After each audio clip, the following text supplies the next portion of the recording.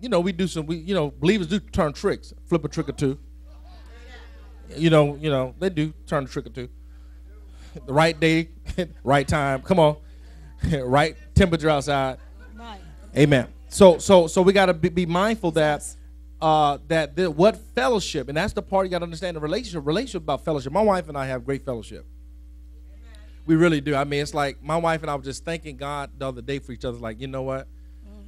She grabbed me and held me. She was like, baby, you know what? I really thank God for you. I really, really thank God for you. You know what I mean? And I held her back and I said, man, I thank God for you as well, because we really don't have a lot of challenges in our relationship. Right. But watch this. I promise you we did our homework before we got married. Yes, we Not did. that we don't have challenges now. My wife and I, we broke up a few times before we got married. We made sure. Prayed and fasted before we got married. I wanted to make sure. So we went through all the turbulence in the pre-part before we got married. So we I believe we would have jumped the gun and got married, then I believe we would have experienced the turbulence during those first few years of our lives. That's right. But we did all that on the dating phase. Right. I wanted to make sure. And I didn't want to mess up Jack for her life. Now, as a single, we're both single at the time. I don't want Jack for her life. I knew that. That's right. I think this woman is the one. She's fine. She's cute. She got great lips. Her hips are great. Everything's there. I need to find out what's in her heart. All right, he's cute. He's fine. He's a Marine. He's built. I was working out at the time. I'm back in the gym, getting my buff back. But look, I'm back now. You understand? I'm coming back. I was looking in the mirror and I said, honey, I'm back. I think I'm coming back, girl. But look here. So anyway, I'm going down to not Victoria's Secret, but I'm going out to a man's store and get me some stuff for me for my honey. But look. Is that where you getting all those Victoria secrets? don't have no more secrets. But look, talk about that later. It's not the time for that right now. Excuse me. So look, let's keep reading the script. Let's get back to the word. I slipped into a married moment. Sorry. Come on. Sorry. Let's get back to the 14th verse. Be ye not unequally yoked together with unbelief. For what fellowship hath righteousness with unrighteous, and what communion hath what? Light with darkness. Now, we're going to, and I wanted to give you that because this is some of our problems that we violated this in pursuing a relationship. Some of you were not more bit, well, pastor, he goes to church. Standing in the garage don't make you a car. Amen. You feeling me? It doesn't. You know what I mean? So church, again, even with that, some people go to church, but they're not saved. That's right. They don't believe like you believe. You got it? Yeah. And you're going to have some problems in the relationship. Yeah. Oh, yeah. Even if some of you still go to the same church, you got to make sure that person is equally yoked with you. They've not invested the same time frame getting in the Word, praying every day, fellowship with the Father, doing the things you've done for 15 years. You meet them. They've been playing along the way. And when you meet them, now you're not equally yoked. I mean, meet people, you gotta be equally yoked. Yeah. It's gonna cause problems if you don't, and you're not gonna have good fellowship because you're gonna be trying to bring them up, and y'all not understanding each other, his views of this, your views of this, and it's just gonna be a lot of clashing. But you can ride the wave out if you're married. You can get through it, but it's gonna take you sitting up under some great teaching and being, getting some good tools to help you to get along through this thing. Yeah.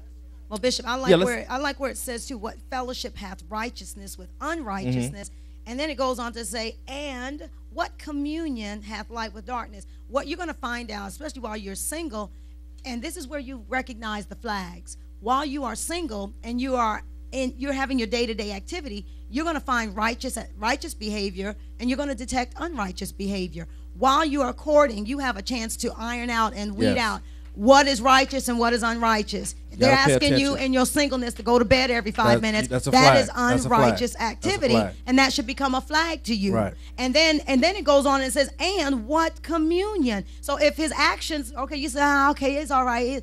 He's all right. He's going to be all right. And then when you sit down to talk and you begin to commune with one another, it's another degree of courtship that should let you know this dude or this woman is not believing or understanding life the way I understand it. So through your not just your actions now, but even through the day-to-day communication, it gives you an opportunity to kind of, we say rake each other over the coals, so to speak, but you get to see what is really, really there. And not pretend and play like I'll be able to deal with this. I'll just take this to my girlfriends, we'll laugh and talk about it. It's not like that, because home life is real.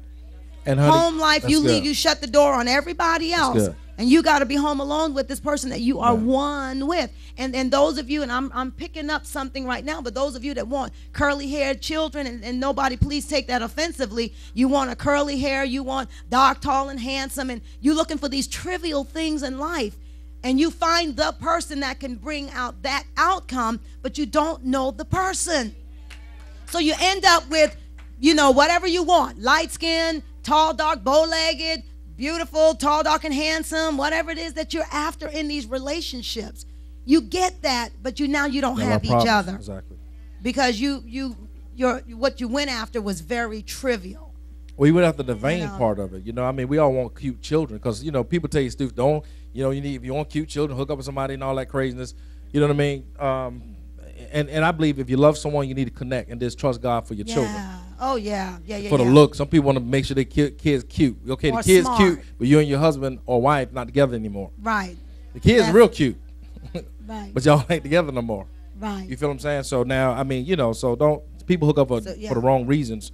But anyway, look, we're going to give you some more points. Go ahead. What point did we leave off on? They said 13. We're on 13. Because, I mean, 13? Lord have mercy. Yeah, but anyway, we looked at a movie this past weekend, Colored Girls. Colored Girls? What's it called? Yeah, Colored Girls. How many of you have seen it? Y'all need to see that. Every woman needs to see that. And we, of course, had our DVD player to take out the cursing. So Thank you, Ms. Octave, for that. Thank you. We love our DVD player, you know. But anyway, all that was connected to relationships. You get the wrong person in your life, it'll jack your life up. It will jack your life up and steal from your life. You get the wrong person. You don't want to see. You can't. That's why I know this series is critical right here, because we're going to give you some tips to share, to ask the other party that you're looking to get married, someone that's interested in you, you're interested in them. These questions are tough questions. They're personal questions. This is your life you're talking about, you know, and you don't have really one good time to live it on this end. Thank you, Jesus. Amen. But we're going to maximize it on this end, and we're going to get these CDs and DVDs to the hands of those that are looking to marry, because I really believe this information will cause you to avoid some pitfalls and some bad spots in a potential relationship. Lord. It'll help reveal the real persons. Amen. If you take your time and do this stuff, you know what I mean. And like on one of the parts of the movie, the girl should have never let the guy in her house on a second date. You don't let people in your house on no second date. That's right. Got it? You don't do stuff like that. Right. But some of y'all give out too much information too soon. Too soon. That's right. You do.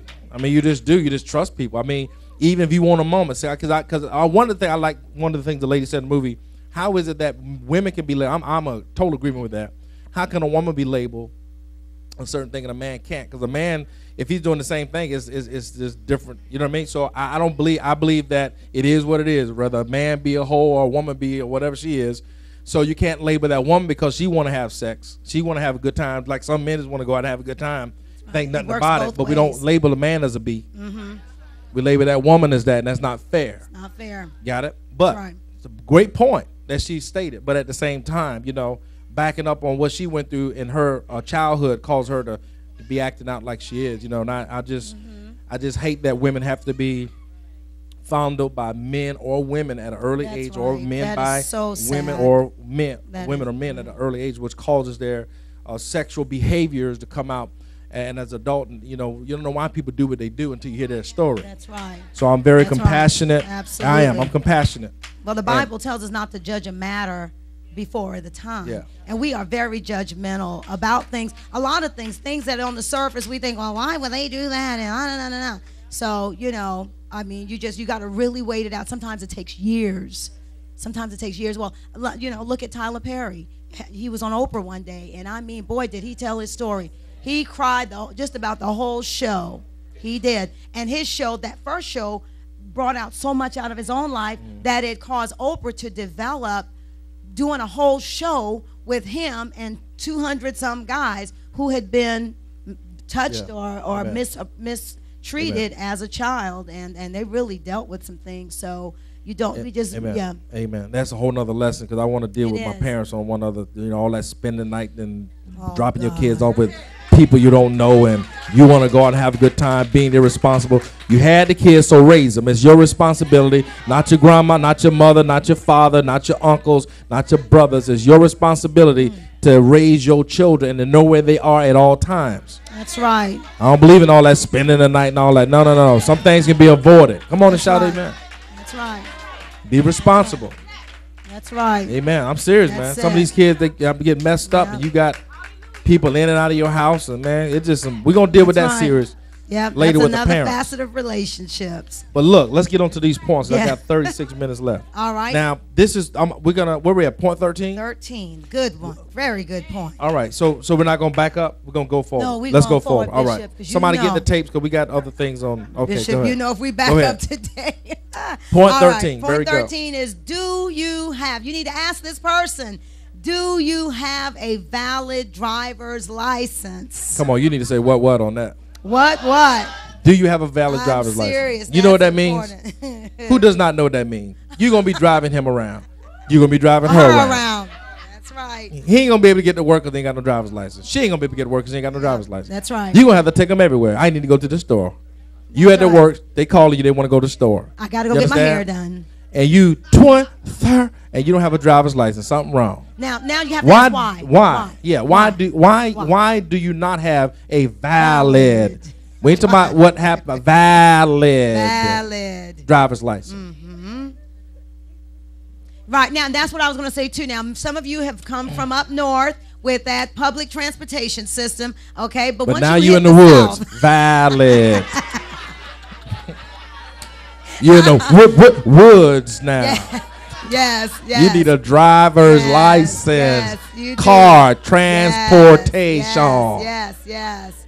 Amen. Yeah, valid. Come on, say valid. Valid. All right. Very good. Point 13. Number 14. Now 13 is critical now. Because did he get it for DUI? 13 is critical. Did he get it because right. Why do you have a driver's license? He wrecked his car every 5 minutes. You got to find this point out now. Yeah, you got to find out. You gotta find this out. Now I know if some of you like driving people around and you don't mind. You love driving, but you don't want to drive. You don't be driving people, grown adults around for the rest of your life. Yeah. If you driving him while he's single, you're gonna drive while. I'm gonna tell you something. Let me just share this. I dated a guy some years ago, and let me tell you. Go ahead. He usually tells his little Tina stories, right? No, but anyway, believe me, this story I'm not proud of here. Because he was brilliant. I'm a sucker for a smart man. That's why I married one. Amen. Oh, Jesus. I'm straight. But let me tell you, this guy, he was a smart guy, right? But he was so smart, he was dumb. Didn't have a driver's license. I don't think he had one, but something must have had happened. You know, obviously had happened. Something happened to his driver's license. So here I am. I guess my mother thought, Lord, my child, I thought I raised a smarter child. I'm just driving him all over town, everywhere. I'm so happy to be in love. I was dating less than. I was acting less than. I didn't know who I was. Now that's when it's real bad. And then the point with that too, if you are at another spiritual plateau to someone, you're going to lower your standards to compromise for them or to. That's you saying it. That's right. You're gonna do some stuff that you would never have done. You lower your standards to accommodate. You really do. What you think is good. You're like, well, it's fine. He went through a little, and you be feeling all compassionate, and you got to hear the facts and accept it for what it is. Okay. That's right. All right. So anyway, she had somebody dumb, but now she got somebody smart. Okay, but look, point 14. Thank you, Jesus. All right, and so point 14 rolls right along. Do you have any means of transportation? I'm not talking about the public transit system either. What is that means? Now, you are 20 or 30, and you weigh what you weigh. And he is about 20, 30, and he weighs what he weighs. Y'all ride on the moped ain't going to look cute going down the street.